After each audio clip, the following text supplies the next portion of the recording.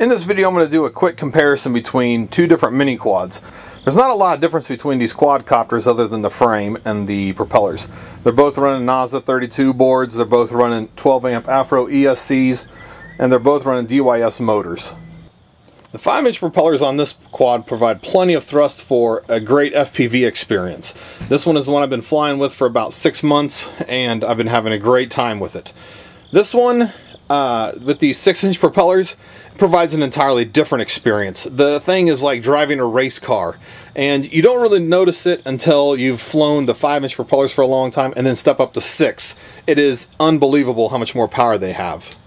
If you're building your first mini quad, I strongly recommend that you use 5-inch propellers. The 6-inch propellers can do the job just as well, but the 5-inch propellers provide you a little bit of leeway on the throttle and the responsiveness that it gives you. Then if you think you're good and you want to try 6-inch propellers, definitely step up to this.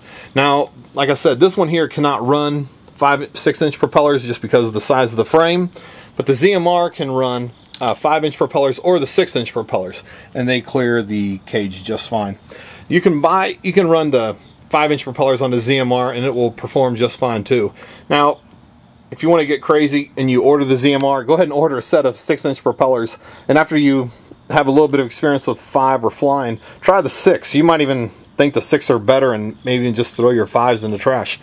Anyway, these are my two mini quads. If you have any questions about them or how they fly compared to each other, let me know in the comments. And if you are interested in the Tyrannus videos, I got some of those too. And also I'll have some links to some of these components in the About section if you're interested.